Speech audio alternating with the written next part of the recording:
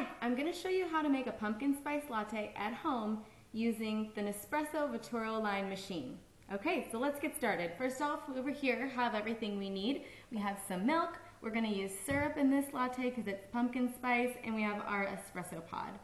So I'm going to open up the machine by pulling this lever all the way over to the right and popping it up. As you can see, the last cartridge just dropped into the back. We'll put a fresh cartridge in, snap it down, and push the lever over to the left.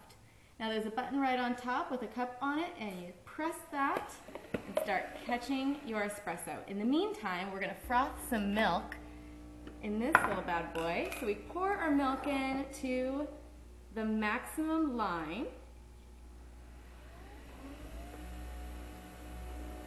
Pop the lid on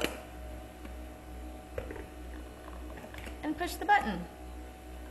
So if you're going to Starbucks every day and you're spending about $4 on a cup of coffee, you're probably spending close to $1,500 a year.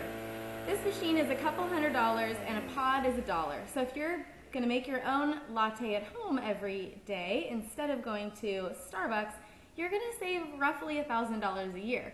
If you're anything like me, I was going a couple times a day, so as you can imagine, the savings is even bigger.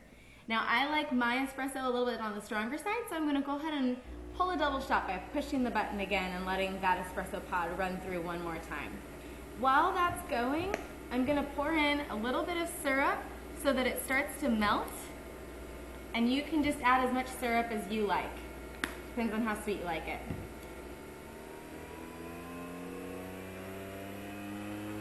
All right, we'll let everything kind of wrap up here. I usually like to give the espresso and the syrup a little swirl to mix while my milk completes its foaming cycle. And we can also pop this back up and you can watch the cartridge go.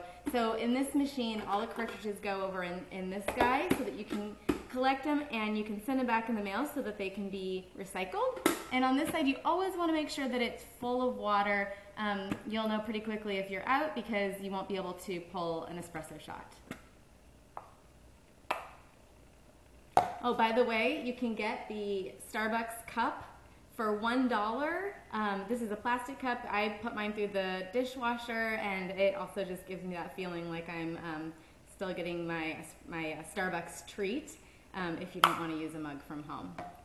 So as soon as that milk's done frothing, we're just going to pour it on top, and we're going to be all set.